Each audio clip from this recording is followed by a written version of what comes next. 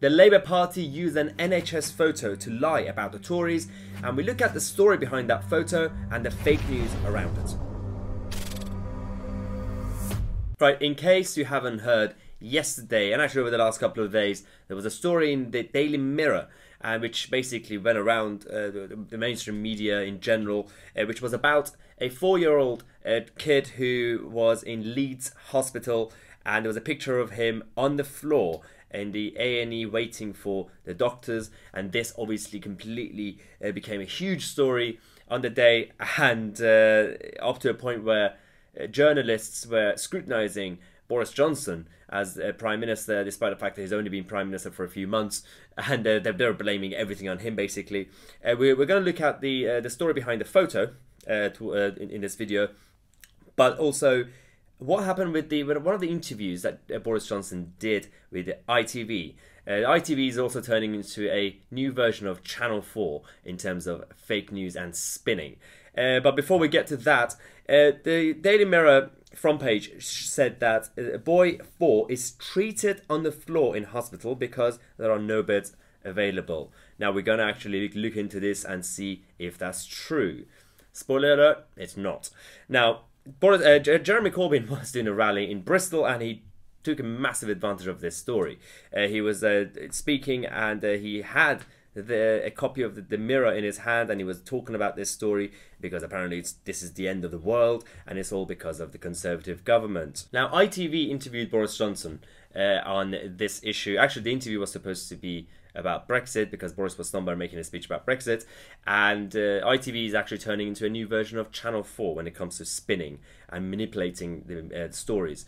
And this happened. So according to the CNN and actually other outlets as well, during the interview, the Prime Minister grabbed the reporter's phone and refused to look at the photograph of a 4-year-old boy. Now, let's watch a clip of this interview to see what happened exactly. Have you seen the photo, Prime Minister? Have you seen the photo? I've just been told about it by the BBC.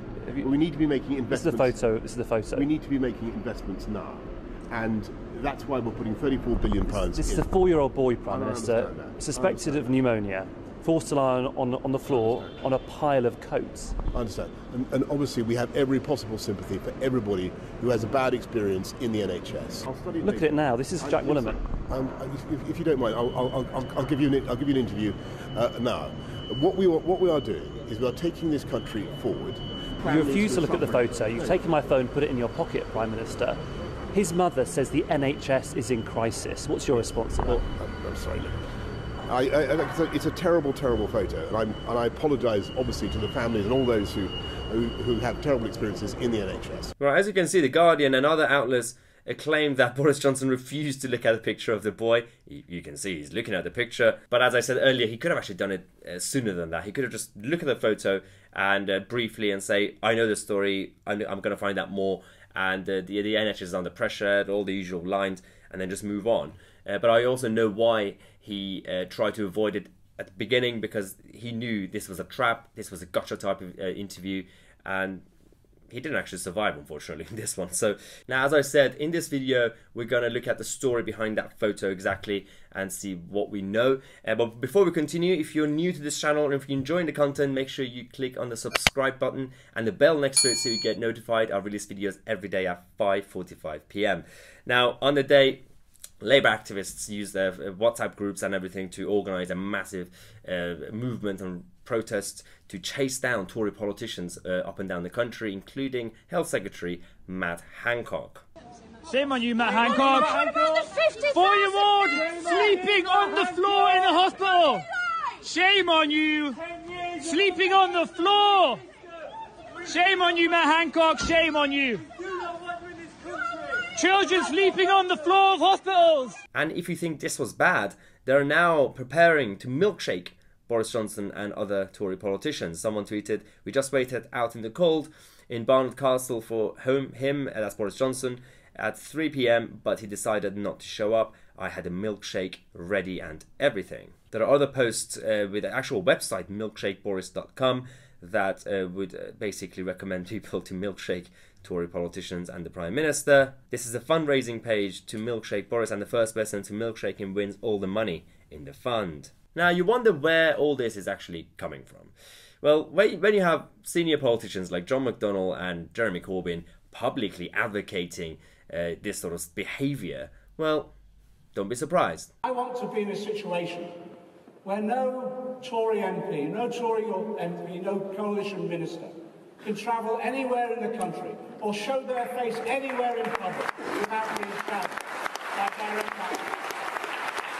Now, going back to that NHS photo, the Labour Party are spinning the whole story to blame the whole thing on the Conservative government. Well, the problem with having a system like the NHS is that it's so centralised that obviously the government will get all the blame, unlike any other country.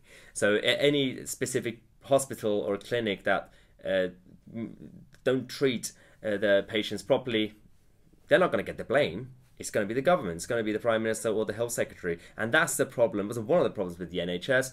And these Labour activists who are going around and shouting about this seem to have forgotten all the stories that came under Labour. Apparently they've forgotten about what happened at Stafford Hospital with all the victims. They forgot about the babies born in hospital corridors. A bed shortage forced 4,000 mothers to give birth in lifts, offices and toilets in 2009. They forgot about the worst hospital scandal for 10 years in 2010 when it was revealed that Labour were had to have the biggest review of safety because of this. They forgot that because of Mid Staffordshire NHS problems, they had to have an inquiry, a public inquiry into this problem. And all this happened under Labour. Now, I'm not going to use the left-wing line of blaming everything on the Labour government, because when a hospital don't know how to manage their organisation or a clinic, the point that we have to consider is the actual staff, the management and the staff, and especially if there are specific nurses or doctors or staff members who should be blamed, or if it's a bigger problem, the management, then you go to the top. Now, that's the problem we have with Leeds. They are having issues with the emergency section, the A&E, and obviously that has to be reviewed, and the government's already said they're going to put a lot of money in it. But this story that was leaked and given to the Mirror originally, the person behind it was a Corbynista. The person behind this story is David Wrigley, who is a Corbynista who has suggested that the NHS is for sale, apparently, under the Conservatives. This is the person behind this leak. Now, we have a statement from the hospital about what actually happened on that day. The hospital management said, "We have seen a significant increase in the number of people visiting our paediatric emergency department, and this week we saw the highest attendances we have seen since April 2016. Despite this, our staff are working tirelessly to provide the best possible care under these extreme pressures." Jack was quickly assessed upon arrival and seen in 2 different clinical treatment rooms in the paediatric emergency department. Within 4 hours, a decision was made to admit Jack to our children's assessment and treatment unit for further monitoring overnight, which is basically their target. So they have basically hit their target of 4 hours. Unfortunately, the unit was also experiencing exceptionally high levels of demand, which meant that Jack was required to wait in the clinical treatment room in the paediatric emergency department until a bed became available. Jack was admitted to the CAT unit later that evening and was discharged home the following morning.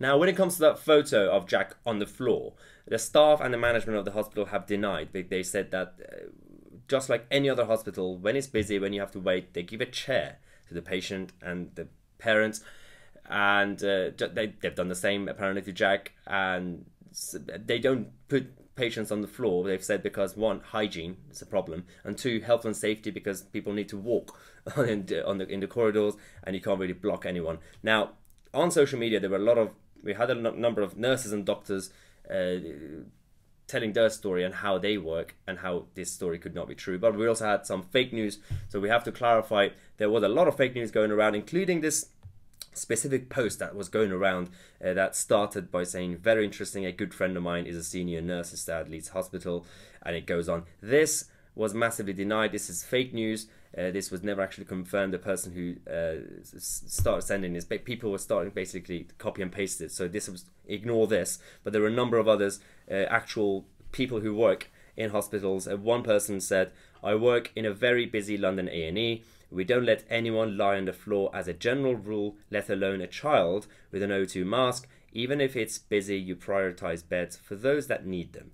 This is sick Labour propaganda. You might ask why we don't let people lie on the floor. Well, infection control, the floor is filthy, and also health and safety. A&E is busy with heavy trolleys moving everywhere all the time. Also, a person on the floor is a trip hazard, and yeah, as I said before.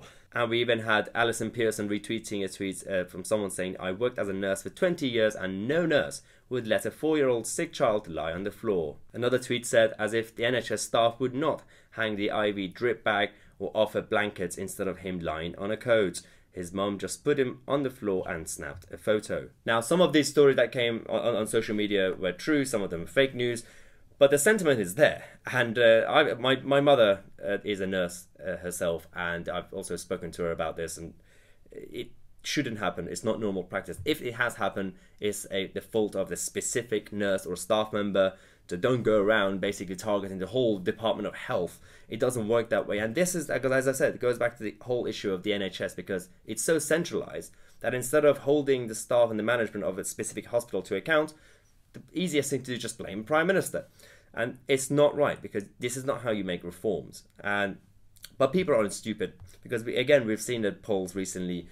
People still trust Boris Johnson and the Tories more than Labour because of all this propaganda. The latest numbers that said which of the following would be best for the NHS: Conservative government led by Boris Johnson and Matt Hancock, 44%. Labour led by Jeremy Corbyn and Ashworth, 37%. Now, we mentioned Jonathan Ashworth. We're actually going to release another video straight after this later tonight about Jonathan Ashworth, who had his conversation leaked about his views on Jeremy Corbyn's leadership. So make sure that you subscribe and click on the bell next to it so you get notified when that video comes out. If you enjoy the content, obviously we are now almost at 95,000 subscribers, so thanks again for supporting. If you want to support this channel, we have our merchandise site, and obviously we have various t-shirt designs and merchandise. If you want to buy a Christmas present for a friend or a family member, we have the All I Want for Christmas is Brexit t-shirts, and this comes in a form of other merchandise, coffee mugs and everything else, so check it out. The link is in the description, and make sure you follow me on social media, Twitter and Instagram. You can find the details on the screen down here.